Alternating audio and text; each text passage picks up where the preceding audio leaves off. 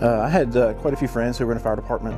They kept trying to talk me into joining, and I never did. And I witnessed a wreck one afternoon, and rather than call 911, I called my friend and said, "Hey, here's a wreck near your house," and just watched what they do and thought I'd really enjoy it. So they said, "Come up and fill out some paperwork," and that was it. As a volunteer department about 23 years ago when I started.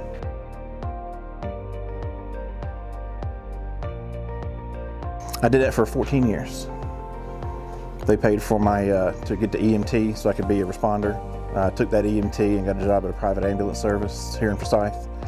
I liked hearing dispatch more and more and was more intrigued with what they did, and had a couple of visits to our old center, and I like to do this.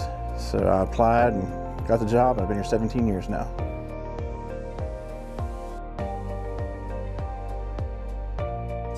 I'm only 35 and I look like this. That's how stressful the job is.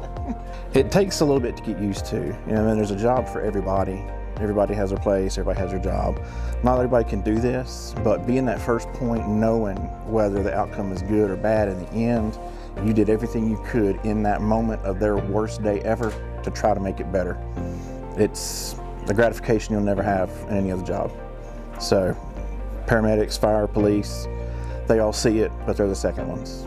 We're the first ones. We set the mood, we get the information, make their day better.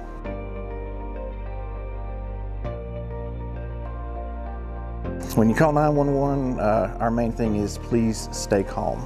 The more you can give us information in a calm manner, the better. We need your location, the age of the patient, are they conscious, are they breathing, what exactly is wrong with them. That's the information we need right off the bat. We have to ask these questions no matter what. We understand you're wanting help now, but you let us get this information and we'll get help there as quick as we can to you.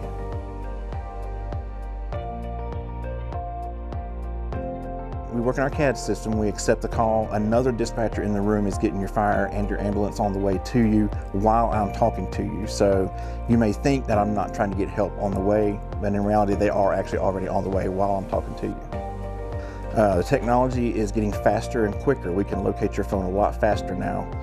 We can get calls dispatched a lot faster. We can transfer you to somebody else, law enforcement, a lot faster.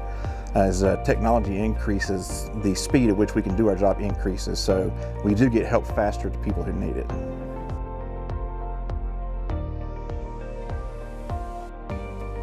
I used to. Every little old lady was my grandmother. Every little old man was my granddad. Every little child was one of my daughters.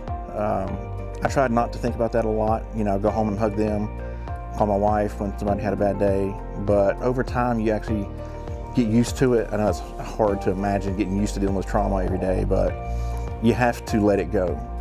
Otherwise, you'll drive yourself crazy. But treat it like any other job. It's a job. You leave work at work, leave home at home. It takes a while to do that, but it's beneficial after a while.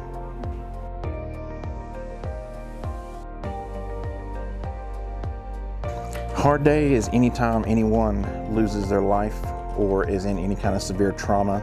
Anytime a family loses their house in a fire, loses a loved one in any kind of way, those are really bad days for us. That means the public's getting hurt. Yeah, that's what we're here to try to correct. Doesn't make it any easier for us.